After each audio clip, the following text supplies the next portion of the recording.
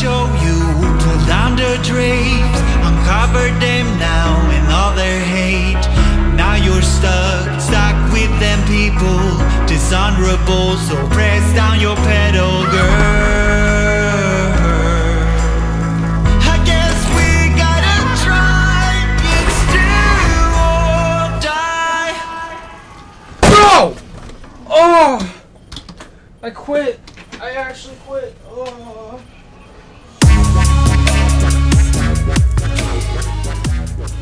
Yo, what's good in the hood, my friends?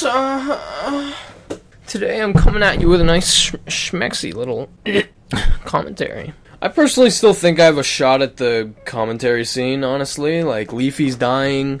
I mean, to be fair, most of the commentary scene's kind of dying right now. But when the resurgence comes, and it will come, it always comes, I'll be there, I'll be ready.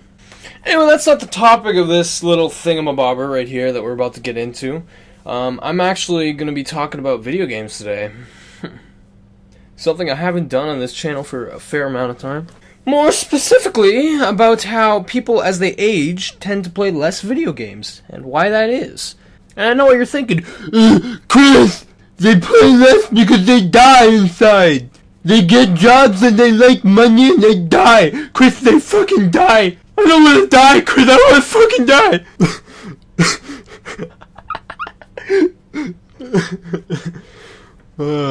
But it's true, though. There's really two types of adult gamers, you know. Those who only play when they're at their friend's house or when someone else offers it, you know, like they're not going to go out of their way to play video games. And there's those who buy the consoles just because, you know, they're fun. They have nothing they really have to do in the afternoons after work, and so they just play video games. And that's fine. That's just a hobby. That's casual. It's nice. And obviously there are adults who play intensely, you know, like all day. Few and far between those people are, but they exist.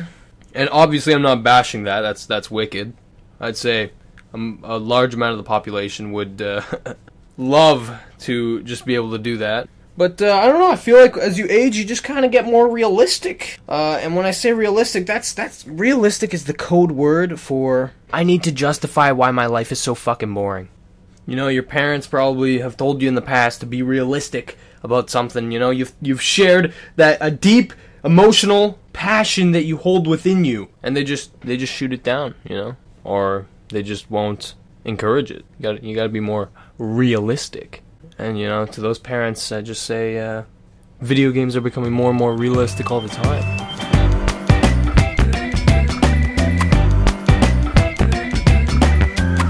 Hey, yo, Jonathan, get over here! Yeah, Dad? What are you doing? I'm playing video game, Dad. Why the fuck are you spending so much dumbass shit? I don't know, it's fun, and, you know, they have the people get really good at it, and they go to tournaments, and you can make a lot of money doing that, Dad. You know, I'm pretty good. I could really have a shot. You know? When you getting a job, boy?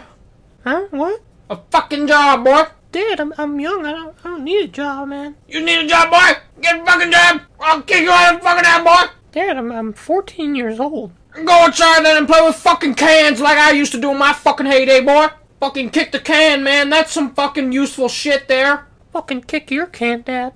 The fuck you just saying me, boy? Oh, Jesus. Get the fuck back here, boy! Get back here, Dad!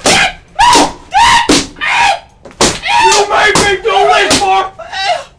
No, I don't want to do this, no. I do it because I love you, Jonathan. I fucking love you. I hate you! Oh, this is fucking weird. Recently, I haven't been playing that many video games, and when I say recently, I mean just the last 8 months about, while I was in school. I was just not doing video games. I was busy with schoolwork, or, whoa, what was I doing during the school year? It's one of those things where you just can't really think of what you were doing, but you know there was something there. That's code for I was fucking depressed. No, but I actually played a decent amount of video games over last summer. Just because I bought Overwatch, like 5 of my friends have Overwatch. That helps when your friends are playing a game with you, when other people are relishing a time that you spend on something. And I think that's largely what it is in life in general, honestly. People tend to be passionate and enjoy things that other people encourage or also are passionate about. You know, that's why you may have a passion for this one thing one day, but then people shoot you down, you know, people kind of tell you to be realistic, and, well, you know, a year later, you're not even passionate about it anymore. And that sucks. You know, because I found when I went through phases like that, I was literally just watching YouTube videos all day, because it's really easy. There's no active decision-making required by you, except for the brainless, decision-making of choosing the next video to watch. And, yeah, it's just basically mindless and hard to go wrong with. Like, you know how your parents always are just watching TV, and they're watching their CNN, their Pawn Stars, their fucking Storage Wars Texas? Like, you may look at them and be like, oh, they're just wasting their time telling me to be realistic. Jesus, they spend 6 hours after work just watching TV. Well, I mean, if you're watching 6 hours of YouTube every night, you're basically doing the exact same thing. It's just, you know, built for a new generation. It's the next generation of entertainment. But yeah, I think that's a big part of what it is that you need to have a passion about, you know, the games you're playing. You can't just really force yourself to play a game unless you're somehow, in some way, interested in it. And I think that's kind of where I fell off from the video game bandwagon, because I was playing games by myself for a while because my Xbox Live connection wasn't working, my internet sucked, my computer wasn't nice enough to play games with my friends, so I would have to rely on the Xbox, and the Xbox Live was gross.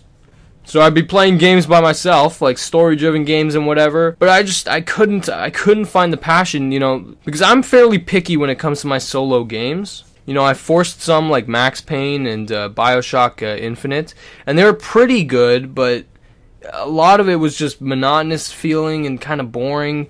You know, obviously the stories were decent, but I just didn't have a passion. You know, I didn't wake up the next morning like excited to see where I'd get next in the story. And so obviously I'm playing the wrong games. You know, multiplayer games are clearly where it's at for me.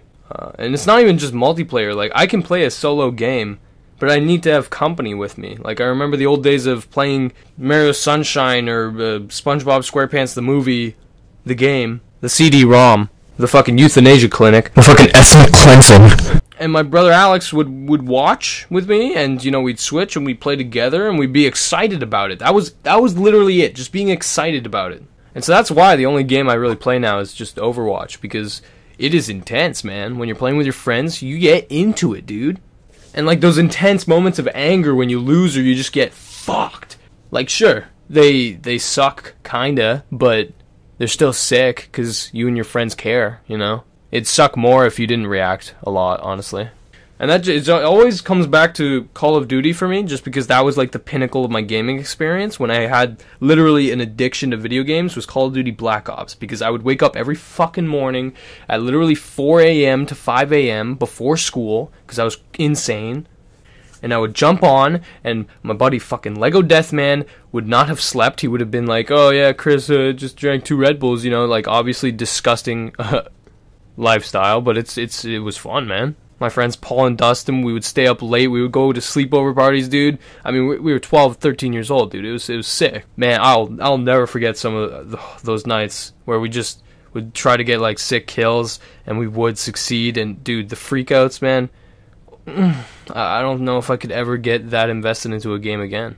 I don't know if I'd want to, because this leads into the next kind of issue that comes up with gaming, and it's just people got shit to do, man. You got school, you got work, and if you're me now, you got YouTube, which is basically now what I'm doing in my free time, and I'm perfectly fine with that because I found my passion again. You know, these real life videos that you're seeing and will be seeing coming out very frequently, they've revitalized my excitement, because not only are they fun to shoot, they're fun to edit, and that's very important for me.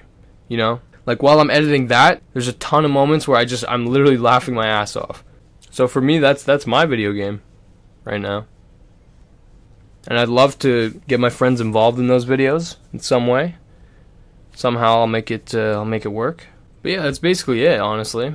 Right now I don't regret not playing video games because, in my opinion, there's not that many games that I'm too excited to play. You know, and of course you have your recommendations, and I'd be more than happy to hear them. But as far as I'm concerned, there hasn't been a really huge game that's just, it brings people together and is super fun and has made me excited since Minecraft. Honestly, when Minecraft first came out, that was so exciting. And I wish I had more access to it because my computers were trash. I could barely play it. But like, don't lie. Don't fucking lie to me.